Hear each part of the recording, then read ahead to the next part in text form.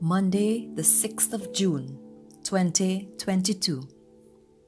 Welcome to evening prayer in this week of Pentecost.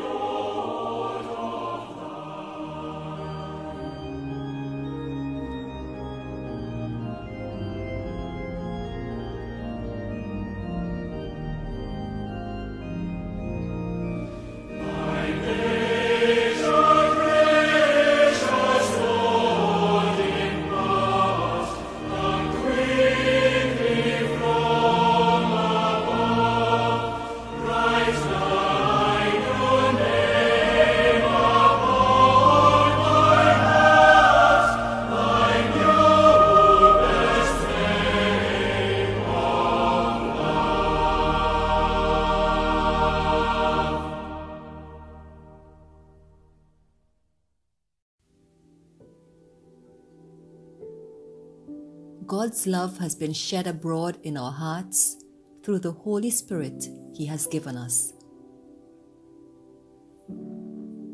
Blessed be the Lord our God, by whose grace we are yet alive. Blessed be His Son, Jesus Christ, by whose rising we are set free. Blessed be the Spirit of God, in whom is our hope and our joy. Father, we come together in the name of your Son, Jesus Christ, our Redeemer, to offer you our worship, praise, and thanksgiving. To you belong all power and glory. You are the source of all goodness. Let our worship bear witness to your peace and saving power. Through your Spirit, may we ever rejoice in the abiding presence of our risen and ascended Lord. Amen.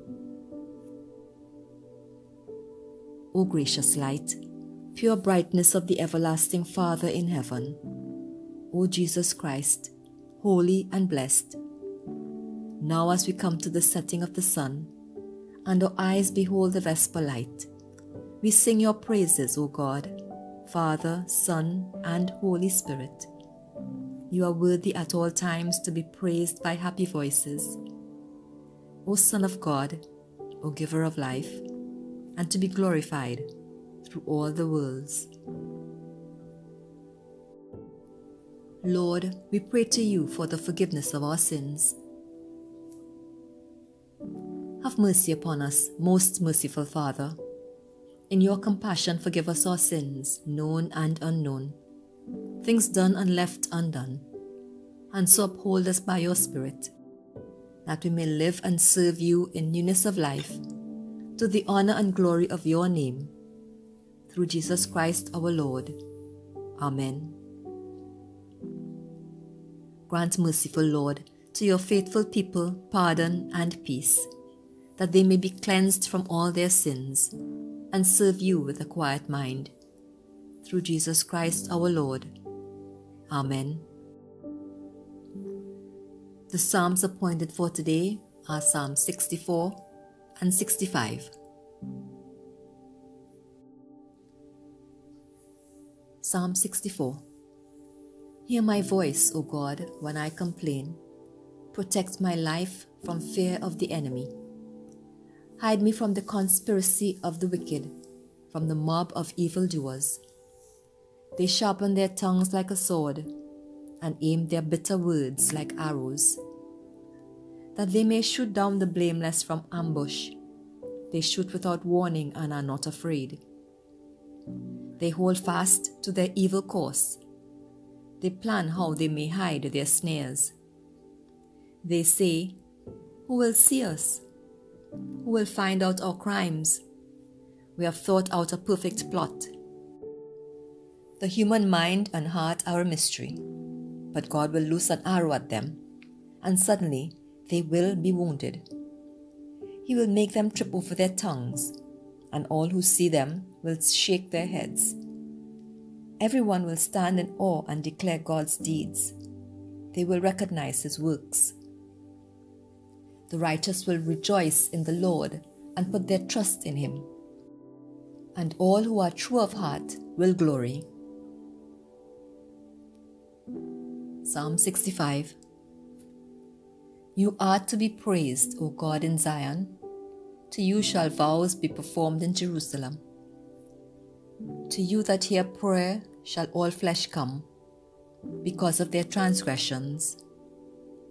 Our sins are stronger than we are, but you will blot them out. Happy are they whom you choose and draw to your courts to dwell there. They will be satisfied by the beauty of your house, by the holiness of your temple. Awesome things will you show us in your righteousness, O God of our salvation. O hope of all the ends of the earth and the seas that are far away. You make fast the mountains by your power. They are girded about with might. You still the roaring of the seas, the roaring of their waves, and the clamor of the peoples. Those who dwell at the ends of the earth will tremble at your marvelous signs. You make the dawn and the dusk to sing for joy. You visit the earth and water it abundantly. You make it very plenteous. The river of God is full of water. You prepare the grain, for so you provide for the earth. You drench the furrows and smooth out the ridges. With heavy rains you soften the ground and bless its increase. You crown the year with your goodness, and your paths overflow with plenty. May the fields of the wilderness be rich for grazing, and the hills be clothed with joy. May the meadows cover themselves with flocks, and the valleys cloak themselves with grain. Let them shout for joy and sing.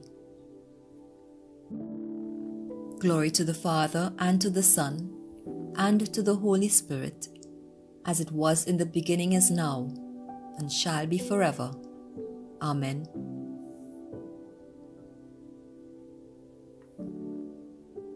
A reading from the Word of the Lord, written in the book of Deuteronomy, chapter 30, verses 1 to 10.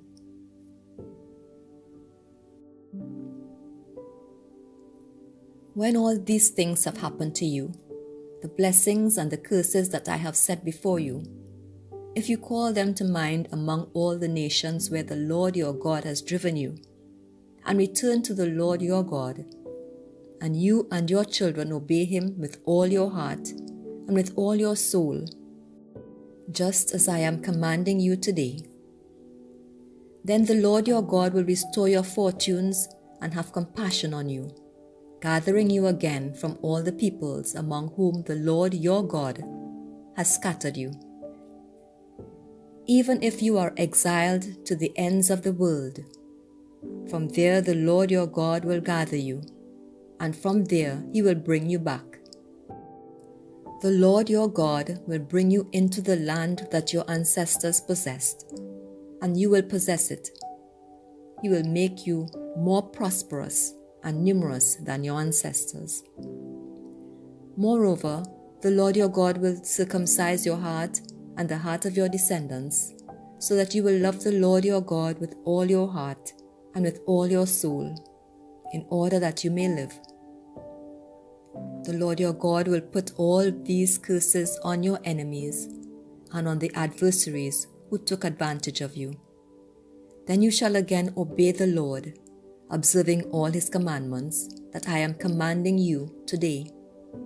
And the Lord your God will make you abundantly prosperous in all your undertakings, in the fruit of your body, in the fruit of your livestock, and in the fruit of your soil. For the Lord will again take delight in prospering you, just as he delighted in prospering your ancestors.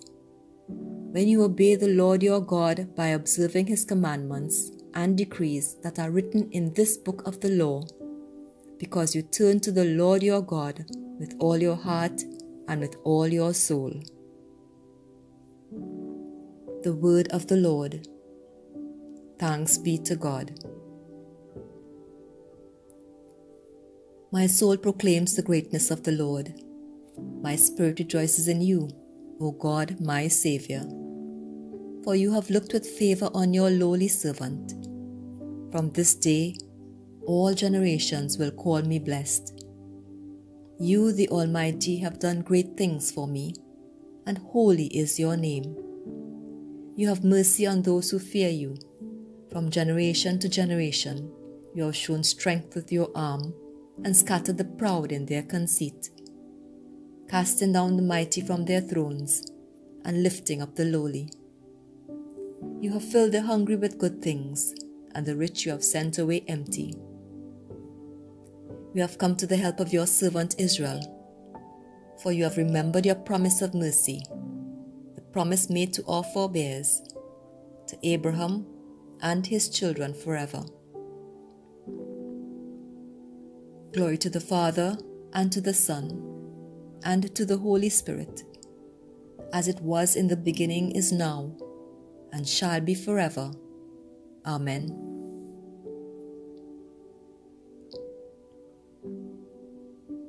A reading from the word of the Lord, written in the book of Galatians, chapter 4, verses 1 to 20.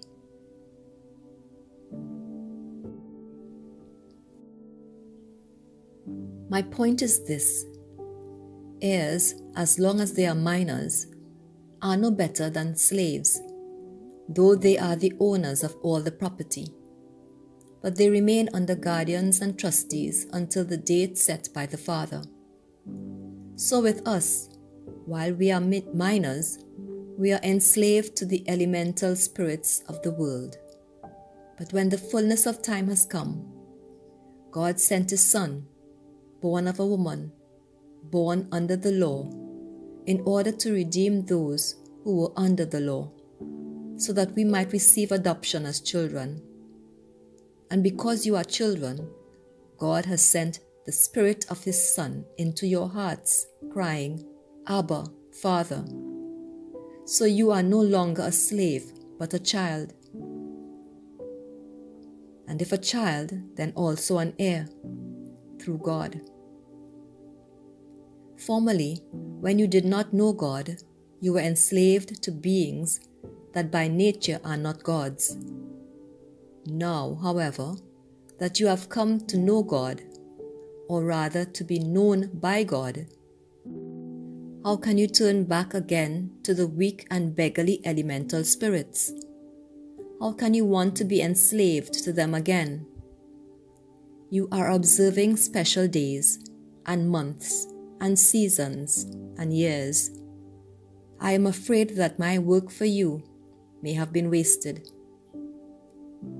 Friends, I beg you, become as I am, for I also have become as you are. You have done me no wrong. You know that it is because of a physical infirmity that I first announced the gospel to you. Though my condition put you to the test, you did not scorn or despise me, but welcomed me as an angel of God, as Christ Jesus. What has become of the goodwill you felt? For I testify that, had it been possible, you would have torn out your eyes and given them to me. Have I now become your enemy by telling you the truth? They make much of you, but for no good purpose.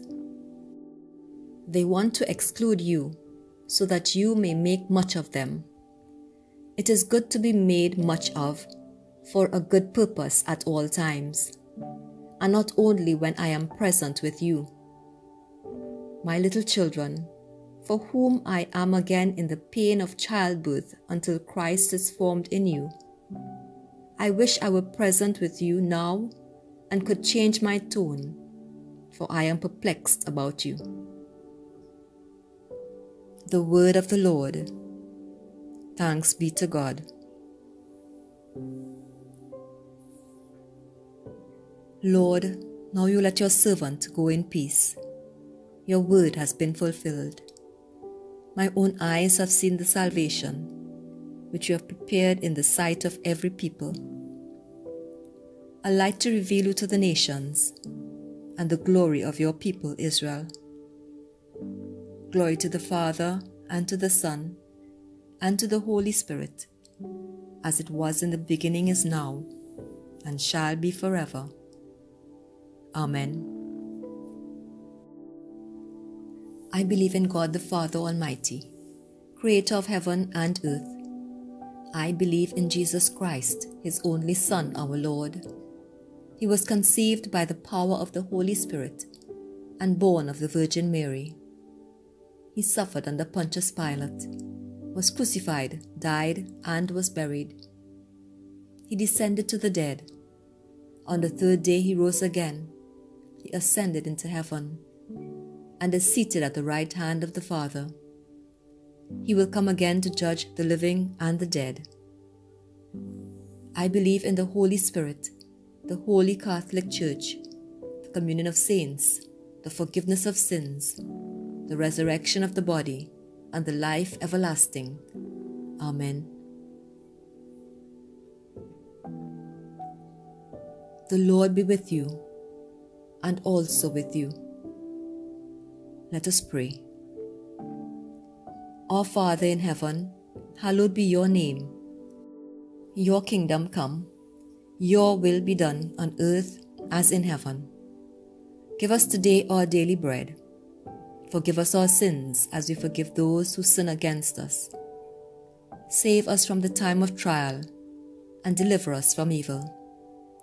For the kingdom, the power, and the glory are yours, now and forever. Amen. Lord, reveal your love among us, that we may know the joy of your salvation. Grant peace within and among all nations, and teach our leaders wisdom.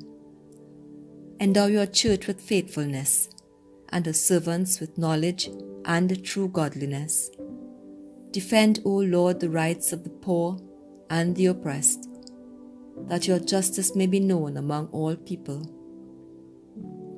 Lord, renew your spirit within us, that in us and through us your will may be done.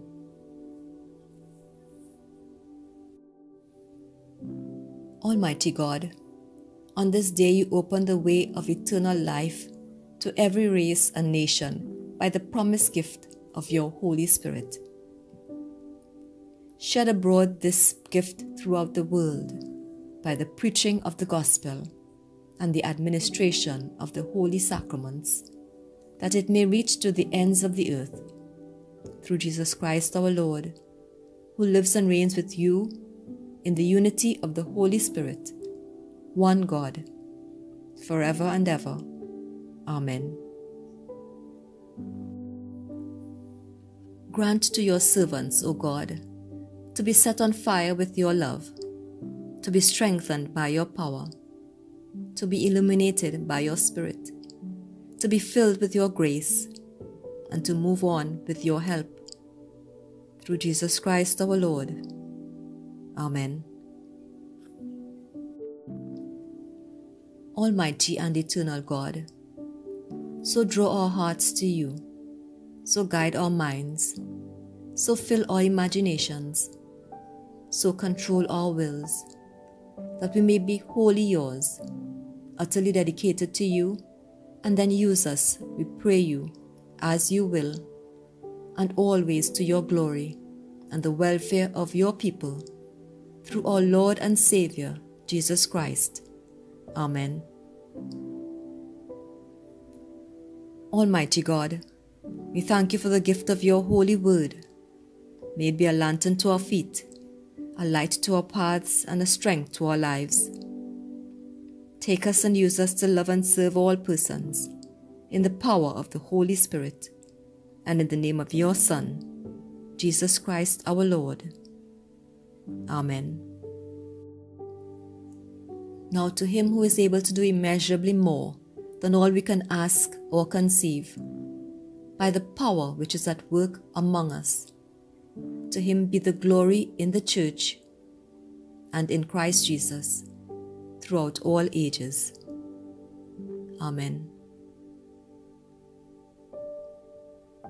The Lord be with you, and also with you. Let us bless the Lord. Thanks be to God.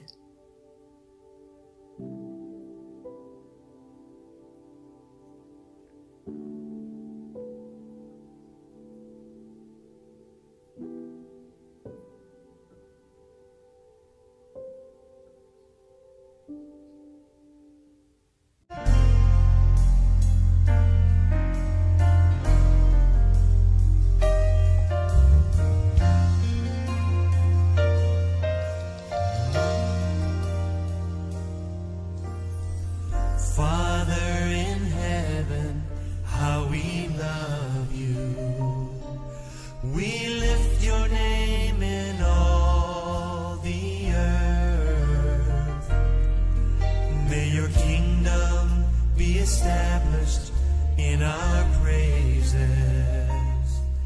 as your people declare your mighty